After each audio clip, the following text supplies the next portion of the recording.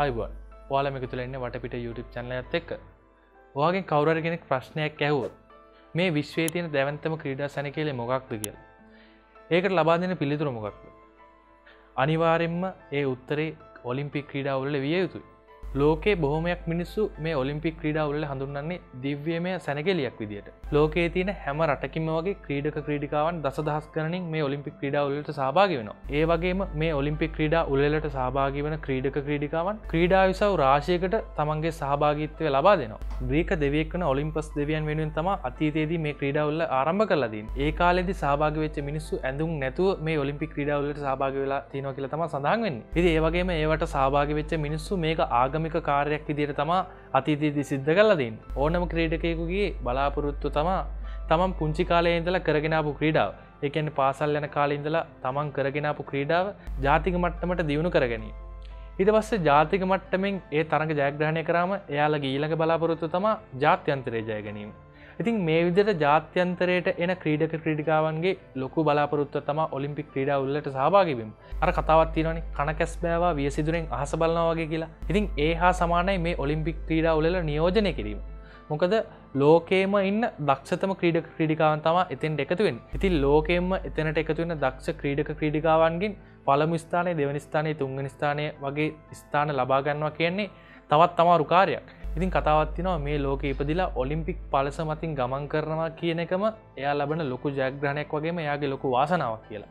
වසර 4කට වරක් එළඹෙන මේ දැවැන්ත ක්‍රීඩා උළෙලට සහභාගී වීමට වාසනාව හිමි කරගත්තත් තමගේ අවාසනාව සනිටුහන් වෙච්ච තැන් කීපයක් ගැන අද අපි කතා කරන්න බලාපොරොත්තු වෙන්නේ. පළවෙනි සිදුවීම වාර්තා වන්නේ 1992 බාසිලෝනා ඔලිම්පික් ක්‍රීඩා උළෙලේදී. බ්‍රිතාන්‍ය ක්‍රීඩක ඩිරෙක් රෙඩ්මන්ඩ් කියන්නේ එවකට හිටිය සුපිරිම ධාවන තරුවා. ඉතින් මෙයා සහභාගී වෙච්ච ධාවන තරඟවල ඒ කියන්නේ මෙයා සහභාගී වෙච්ච මුල්වටේ ධාවන තරඟ සියල්ලම මෙයා ඉතාම පහසුවෙන් ජය ගන්නවා. ඒ විදිහට මුල්වටවල ජයග්‍රහණය මෙයා පහසුවෙන්ම හිමි කරගෙන මෙයා එනවා අවසාන මහා තරඟයට. ඉතින් අවසාන මහා තරඟයට මේ ඩිරෙක් රෙඩ්මන්ඩ් කියන ක්‍රීඩකයා එන්නේ ලෝකේම බලාපොරොත්තුවක් විදිහට. තරඟයේ ආරම්භයේ ඉඳලා අනිත් තරඟකරුවන් එක්ක තරඟ කරන මේ ඩිරෙක් රෙඩ්මන්ඩ් කියන ක්‍රීඩකයාට අවාසනාව උදා වෙන්නේ තරඟේ නිමා කිරීමට මොහොතකට කලින්. මෙයාගේ කකුලේ මස් පිඩු පෙරලීමක් නිසා මෙයා හදිස්සියෙම ඇද වැටෙනවා. හැබැයි එයා ඒ විදිහට ඇද වැටුණාට එයාට තිබුණු ධෛර්යය නිසා එයා ආයෙමත් නැගිටිනවා.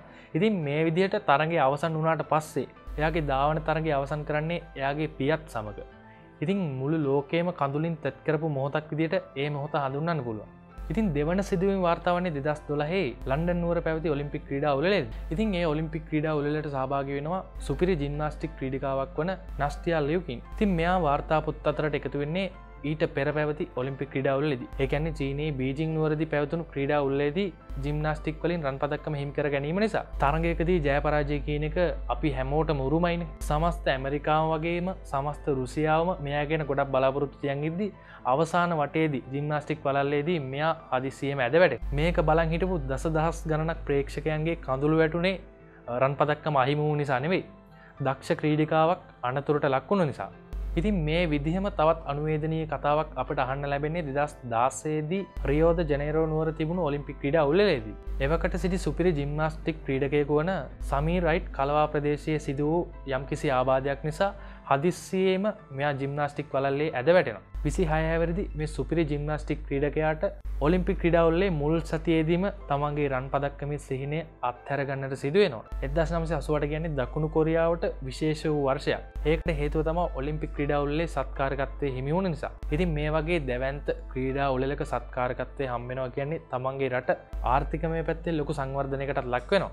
රටවල් 100 ගණනක් අතරින් දුර්ලභ ගණයේ භාගයකට උරුමකම් කියපු දකුණු කොරියාවට කළු පැල්ලමක් මේ ඔලිම්පික් ක්‍රීඩා උළෙලේදී සිද්ධ වෙනවා. සාමය සංහිඳියාව සනිටුහන් කරමින් මේ ක්‍රීඩා උළෙලේදී පරවියන් දහස් ගණනක් මුදාහරින්න එයාලා තීරණය කරලා තියෙනවා. ඉතින් මේ විදිහට දහස් ගණනක් පරවියෝ නිදාස් කරපු වෙලාවේ මේ පරවියෝ ගිහිල්ලා වහලා තියෙන්නේ ඔලිම්පික් ගිනිසලුවේ. ඉතින් ඒත් එක්කම ක්‍රීඩක ක්‍රීඩිකාවන් මේ ඔලිම්පික් ගිනිසලුව දැල්ලලා තියෙනවා. ඉතින් අවාසනාවන්ත ලෙස පරවියන් දහස් ගණනක් මිය ගිහිල්ලා මේ සමාරම්භක උළෙලේ තිබුණු වර්ණවත් බව අඩු වෙලා තියෙනවා. ඒ වගේම සත්වවේදීන්ගේ විවේචනයට ලක් වෙලා තිනවා මේ ක්‍රීඩා උළෙලේ මේ පරවියන් හා සම්බන්ධ සිද්ධිය. ඉතින් ඊළඟට අපි ගමන් කරන්නේ 2008 චීනයේ තිබුණු ඔලිම්පික් ක්‍රීඩා උළෙලට. සුපිරි කියුමානු ටයිකොන්ඩෝ ශූරයෙක් වන මොටෝස් කසකස්ථාන ක්‍රීඩක ආමෙන් සමග තරග කරලා තියෙනවා. ඉතින් ඒ තරගයේදී තරග තීරක විදිහට කටයුතු කරලා තියෙන්නේ ස්වීඩන් ජාතිකයෙක්. ඉතින් මේ තරගය අතරතුර කියුබාවේ සුපිරි ටයිකොන්ඩු ක්‍රීඩකයා. ඒ කියන්නේ මොටෝස් විසින් පහර දෙනවා මේ තරග තීරකයාට. ඉතින් ඒ පහරවල් කොච්චර සැරද කියනවනම් මේ තරග තීරකයාව ඒ වෙලාවෙම රෝහල්ගත කරලා තියෙනවා. ඔලිම්පික් ක්‍රීඩා උල්ලේ සිදුවෙච්ච අමිහිරි මතකයක් වගේම මේක ක්‍රීඩාට වෙච්ච කළු පැල්ලමක් විදිහට සඳහන් කරනවා. කියුබාවේ මේ සුපිරි ටයිකොන්ඩු ක්‍රීඩකයා වන මොටෝස්ට ජීවිතාන්තය දක්වා තරග තහනමක් නියම කරලා තියෙනවා. ඒත් එක්ක මේ මොටෝස්ගේ පුහුණුකරුටත් යම්කිසි කාලයක් තරග තහනමක් නියම කරලා තියෙනවා. ඉතින් ඊළඟට ජර්මනියේ සුපිරි දියෙහි කිමිදෙන ක්‍රීඩකයෙක් විදිහට හඳුන්වන ස්ටෙෆාන් විසින් පීනුම් තඩාකයේ ඉහළ සිට පහළට පනිද්දි අනතුරුදායක පිම්මක් නිසා මෙයාට රන් පදක්කම අහිමි වෙනවා.